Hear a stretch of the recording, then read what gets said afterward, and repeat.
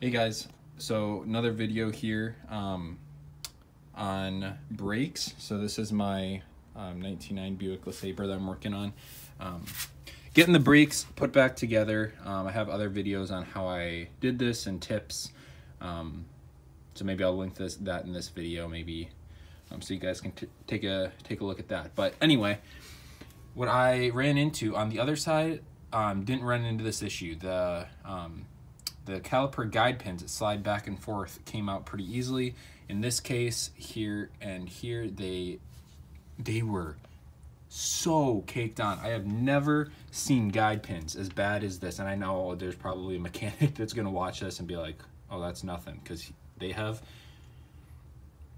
Check this out. There isn't a bit of silver on this one anywhere. It is just caked on rust. This one has a tiny, like, more silver, but it's like these should be completely lubed up and slide freely, and these things were so seized. No wonder, like, my brakes, I honestly have probably only was using one brake. I had a spongy brake pedal, and I actually thought, oh, maybe I need to bleed the brakes. I'm starting to think maybe it was just because this was a seized guide pin and the brakes on the side weren't even working. So just wanted to share with you guys how I got it out. So they were in there deep, and were sticking through the other side just by like a smidge. However, they're complete cylinders, so it's not like I could put channel lock pliers around them and maybe rotate it in a circle or anything to break it loose. Some have like little wings on the side or something where they're not totally round. So if you have ones like that, I would suggest getting like channel lock pliers, or there's other videos out there with other cool ways of getting them out. Not always the best ways, but I don't really like hammering unless I have to.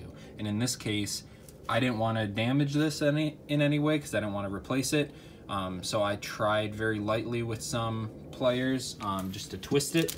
Was not working at all. So with this all the way in, what I did is I just found the closest socket size that I could to that, because I don't want to like damage it in any way.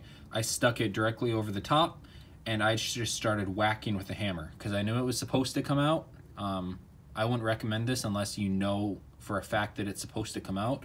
Didn't want to damage the rubber at all, but slowly but surely, it slid out, and then you just knock the socket out after. That isn't really stuck. So yeah, that is my way of getting it out. Hope that helps someone out. Afterwards, I'm just gonna spray in there. You can see how rusty it really is in there, and that should not be rusty at all. That is just nasty. So I'm gonna spray some lube in there, grease these things up and make sure that they are sliding free, and then I'm gonna probably soak them in some vinegar or something to try to get as much rust as possible off them. But I wanted to share that with you guys, and yeah, that was my way of getting them out. You guys have any comments, or if you're running into any other problems, if you have the same problem, let me know in the comments, and can see if I can help you in some way. Till next time, guys.